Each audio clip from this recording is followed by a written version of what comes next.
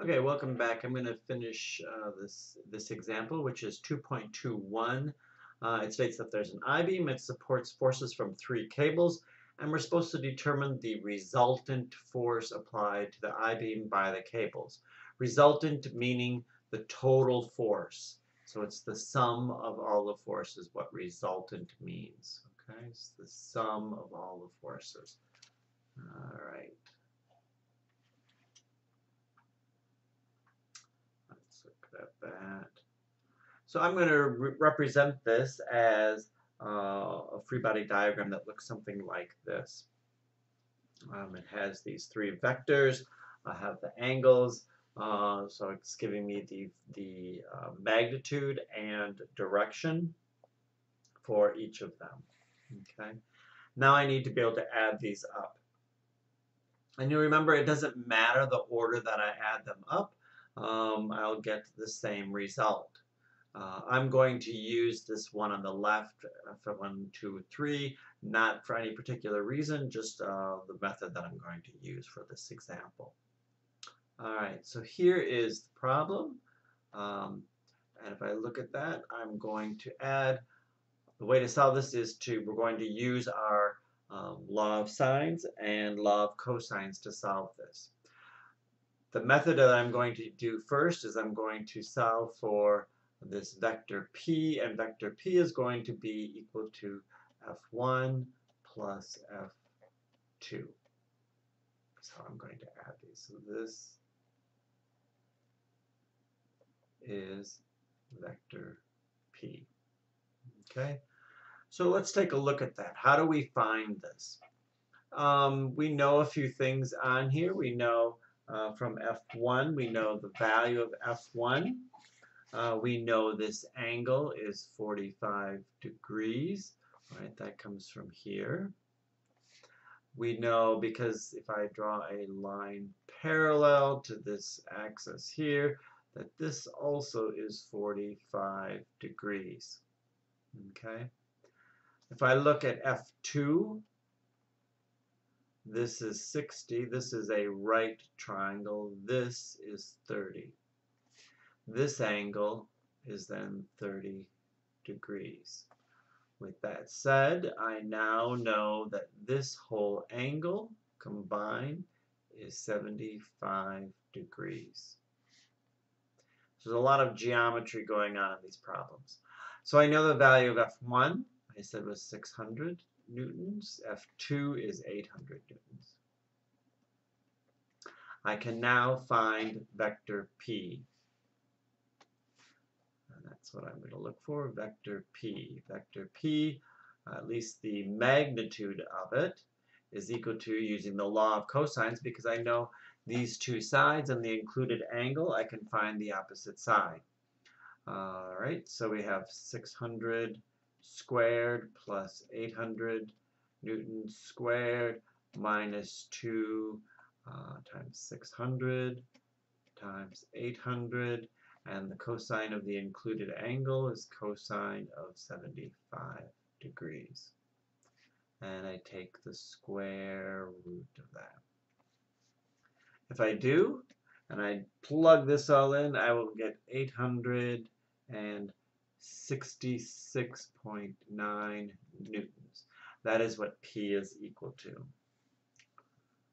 All right.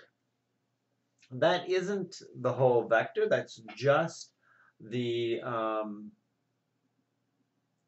magnitude. So I also need to know the direction. So let's see if we can find that direction. I'm going to try and find this value here of this angle. If I could find that, that would be very helpful. We'll call that angle alpha. Well, I know if I know this side is 75, I know this side. I can also use 800 on the opposite side to find alpha, right? So we're going to use the law of sines. This above, of course, was law of cosines.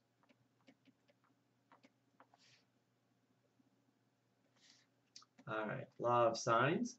Like I said, we'll do, we're looking for alpha. Sine of alpha over 800 newtons newtons, right, is equal to the sine of 75 over 866.9 newtons.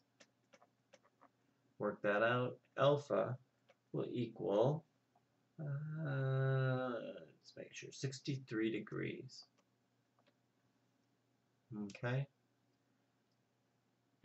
So this whole included, of course, is 108 degrees, right? This whole included angle here, it's 108 degrees. Okay? All right. So now let's look at this side over here, this other triangle here. Let's go down here. All right, so I have found this P, and I said that was 866 newtons. I said this was 108 degrees. We know, if we look at vector 3,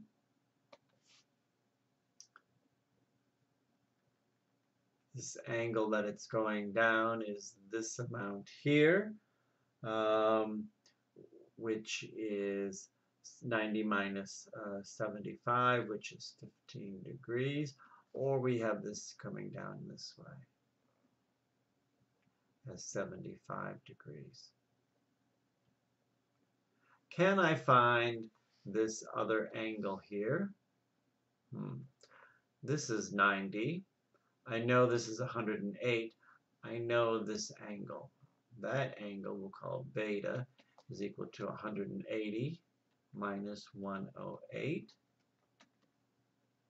And that means that that angle is 72 degrees. So now I will know this angle also. That one is, again, 180, right? Minus 90 minus 72 degrees, which is equal to 18 degrees. Okay, so that's 18. So my total included angle here is 75 plus 18 equals 93 degrees. All right, so a lot of geometry things going on, right? Don't sweat it, don't panic. We'll just be doing this in this section. So for your homework, please follow these rules in using the lines and laws of sines and cosines. All right, so now we should be able to find the magnitude of R, because we have the two sides and the included angle. So we have 866 newtons squared plus F3 is 450 squared minus 2a b times the included angle of 93 degrees, square root. Our magnitude is 998 newtons. Great. Now that I know that, I don't have everything complete. I need to know this direction that it's going at, right? I need to know some direction angle. So can I find, I know this is 108. I know this whole amount is 72. Can I find an angle in here now? Can I find this angle? And I'm going to call that angle phi. Okay. And if I look at it, of course I can. I can use the law of sines again, right? I know this side, I know that, and I know this length, but I don't know that one. So the sine of phi over, what's the opposite side of that? F3 is 450 newtons, is equal to our sine of 93 degrees over R and R we said was 998 newtons. Phi then is equal to 27 degrees. I'm going to take that 27 and I'm going to add it to the 108, and then I will have a whole distance here, right?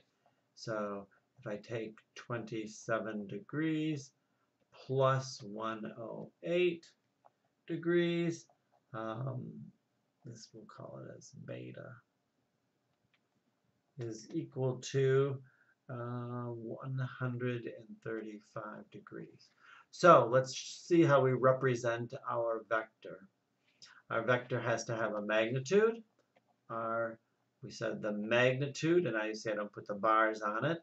The magnitude is 998 newtons, and it's at an angle of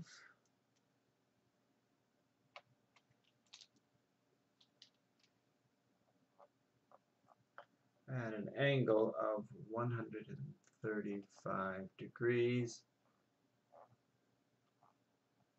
in that direction. This counterclockwise direction is always positive from the horizontal. So this is how we would designate that vector. Okay. That's how you'd solve these problems. Again, it's very tedious.